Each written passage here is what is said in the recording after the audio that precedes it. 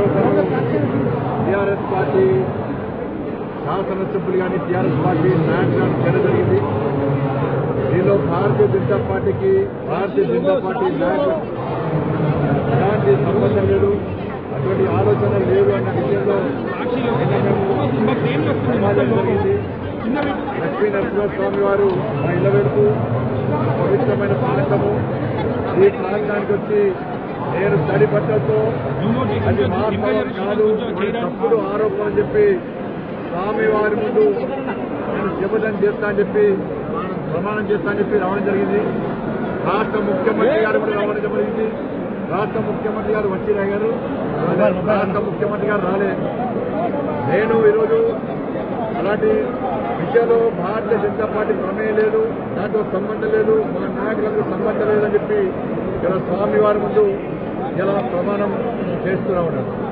ఒకటే చెప్తా ఉన్నా, మీరు నా రిక్వెస్ట్ మీతో ఒకటే, ప్రమాణాలు విమానాలతోనే సమస్యల పరిష్కారం అయిపోతే కోర్టులు అక్కర్లేదు, చట్టాలు అక్కర్లేదు, పోలీస్ స్టేషన్లు అక్కర్లేదు.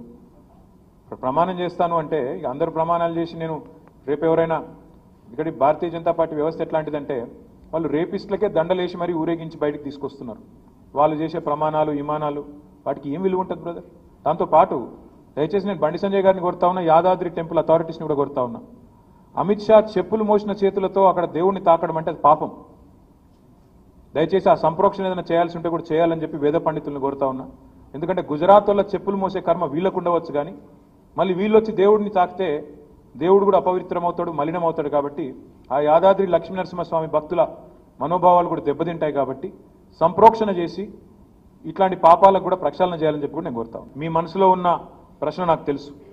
మీ మనసులో ఉన్న ప్రశ్న ఏంటి అంటే నిన్న మొన్న జరిగిన ఉదంతం మీద మాట్లాడాలని మీరు అంటున్నారు. నేను ఒకటే చెప్తా ఉన్నా, మేము బాధ్యత గల వ్యక్తులం, ప్రభుత్వాన్ని నడుపుతున్న వాళ్ళం. మేమేం మాట్లాడినా మళ్ళీ ఇన్వెస్టిగేషన్ ఇన్ఫ్లుయెన్స్ చేస్తున్నారు అని ఆరోపణలు చేసే ఆస్కారం ఉంటుంది. ప్రభుత్వంలో ఉన్న బాధ్యులం మేము. చట్టం ఖచ్చితంగా తన పని చేస్తుంది, తన పని తాను చేస్తుంది. సందర్భానుసారంగా మా పార్టీ పెద్దలు, గౌరవ ముఖ్యమంత్రి గారు, అదేవిధంగా విచారణ నిర్వహిస్తున్న అధికారులు, దర్యాప్తు సంస్థలు మీకు అన్ని సమాచారం కూడా ఇస్తాయి. అయినా ప్రజల ముందుకు అన్నీ వచ్చినాయి. ప్రజల ముందుకు నిన్ననే అన్ని విషయాలు కూడా వచ్చినాయి. దొంగెవరు దొరెవరు ప్రజలకు అర్థమయ్యింది. నా విజ్ఞప్తి మీతో ఒకటే, ఈరోజు మేము బాధ్యత గల ఒక మంత్రి హోదాలో ఉన్న వ్యక్తిగా, ప్రభుత్వంలో ఉన్న వ్యక్తిగా దర్యాప్తు సంస్థలను ప్రభావితం చేసే విధంగా నేనేమి చెప్పను. నేను నిన్నగాక మొన్ననే అందుకే చెప్పాను మా పార్టీ నాయకులకు కూడా, దయచేసి ఈ విషయంలో తొందరపాటు వ్యాఖ్యానాలు చేయకండి. ఎందుకు చేయొద్దు అన్నానంటే మళ్ళీ మేము దురుద్దేశాలు ఆపాదించి మాకు దర్యాప్తు సంస్థలను ప్రభావితం చేస్తున్నామనే ఒక వక్రీకరణ చేస్తారు. కాబట్టి ఆ దిశ ఎవరు తొందరపడవద్దని చెప్పి నేనే స్వయంగా మా పార్టీ నాయకత్వాన్ని కూడా చెప్పాను. మరి మా పార్టీ నాయకత్వాన్ని చెప్పినప్పుడు నేను తొందరపడి వ్యాఖ్యానం చేస్తే తప్పవుతుంది. The law will take its own course, and I am fully confident that the investigative agencies will do their job, and at an appropriate time, either the investigative agencies that are investigating the matter, the offence, the criminal act that has happened, or our party president and also the chief minister of this state will respond appropriately and in a befitting manner. I hope that is enough for now. Let us not go. అతిపెద్ద ప్రజాస్వామ్య వ్యవస్థ అయిన భారతదేశంలో, ప్రపంచంలోనే అతిపెద్ద ప్రజాస్వామ్య దేశం భారతదేశం. అలాంటి ప్రజాస్వామిక పార్లమెంటరీ ప్రజాస్వామ్యంలో ఎక్కడైనా ఎన్నికలు జరిగినా, ఉప ఎన్నికలు జరిగినా, ఇంకా ఏ రకమైన పరీక్షా సందర్భం ఒక రాజకీయ పార్టీకి వచ్చినా, రాజకీయ పార్టీలు సహజంగా ఏం చెప్పాలి అంటే, అధికారంలో ఉన్న వాళ్ళైతే మేము ప్రజలకి ఫలానా మేలు చేసినాము కాబట్టి మాకు ఓటు వేయండి, మేము ప్రజలకు ఉపయోగపడే సంక్షేమ కార్యక్రమాలు కానీ అభివృద్ధి కార్యక్రమాలు కానీ చేస్తున్నాము కాబట్టి మాకు ఓటు వేయండి అని చెప్పాలి. లేదా ప్రతిపక్షంలో ఉంటే మీరు మాకు ఓటు వేస్తే రేపటి రోజున ఫలానా మంచి పని చేస్తాము, ఫలానా కార్యక్రమం చేస్తాము అని ఓటు అడగాలి. ఈరోజు రాష్ట్రంలో జరుగుతున్న ఉప ఎన్నికల్లో మునుగోడులో ఒక అసాధారణమైన విచిత్రమైన పరిస్థితి కనబడుతున్నది. ఇక్కడ అధికారంలో రాష్ట్రంలో ఉన్నది గౌరవ ముఖ్యమంత్రి కేసీఆర్ గారి నాయకత్వంలో TRS పార్టీ, కేంద్రంలో అధికారంలో ఉన్నది గౌరవ ప్రధానమంత్రి నరేంద్ర మోడీ గారి నాయకత్వంలోని భారతీయ జనతా పార్టీ, 2 చోట్ల ప్రతిపక్షంలో ఉన్నది మరి కాంగ్రెస్ పార్టీ. 3 పార్టీలు ప్రధానంగా అక్కడ పోటీ పడుతున్నాయి, మీకు కూడా తెలుసు.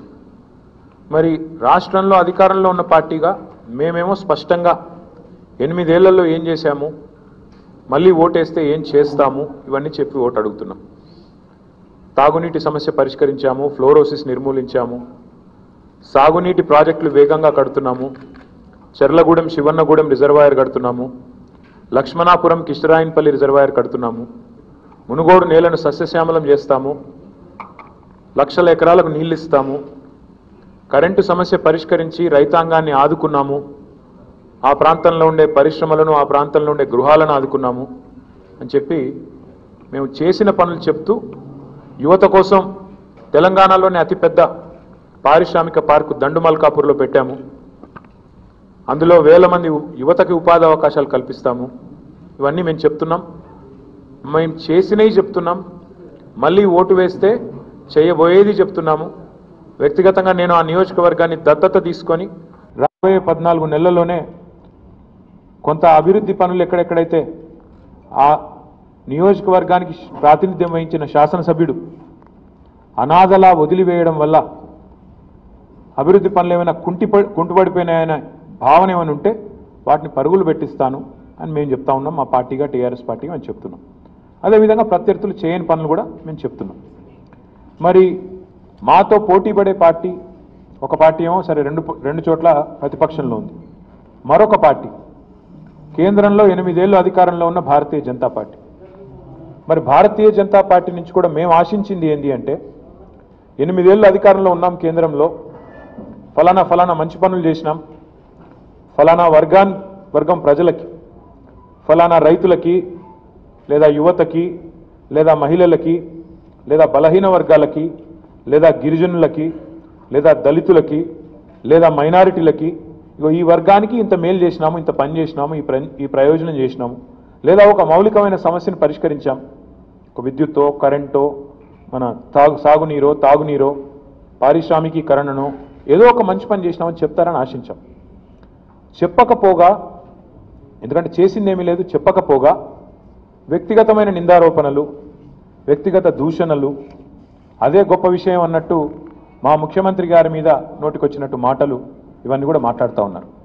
అందుకే ఈరోజు వీళ్ళ దివాలాకోరు రాజకీయాన్ని, భారతీయ జనతా పార్టీ భావ దారిద్ర్యాన్ని, ఇంటెలెక్చువల్ బ్యాంక్రప్సీని మునుగోడు ప్రజల ముందు, తెలంగాణ ప్రజల ముందు బహిర్గతం చేయడానికి, వారిని బహిరంగంగా ఎండగట్టడానికి ఈరోజు ఈ జుమ్లా పార్టీ భారతీయ జనతా పార్టీ పైన మునుగోడు ప్రజల తరపున, తెలంగాణ ప్రజల తరపున ఒక ఛార్జ్ షీట్ను దాఖలు చేస్తూ ఉన్నాం.